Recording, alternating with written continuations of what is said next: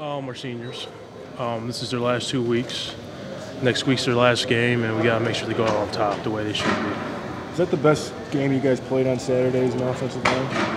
I'll say physically and running the ball, I'll say so for all the injuries we've had and gelling. So I thought, like Coach Rochard says, this is really last week was the first week of everybody practicing together, fully healthy. I kind of knew what route he was going to run. Man, I thought I played it very well. I thought I made a good play, but the referee saw it different. I mean, it's his call. I mean, gotta respect it. Did he have your hand? Did he have you pinned? Grab your hand? He did have me pinned for a while. Gonna have a chance to grab the ball and try to intercept it, but I mean,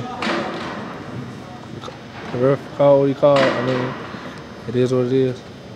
I mean, I think it was the best game I played, but the stain wasn't just for the calls. I mean, all I wanted was to win the game, and we just fell short. I mean, if the call was called and we end up winning the game, I mean, it wouldn't be this big controversy, but I mean, it is what it is. So which call bothered you more, that one or the one on Johnny that took away your touchdown?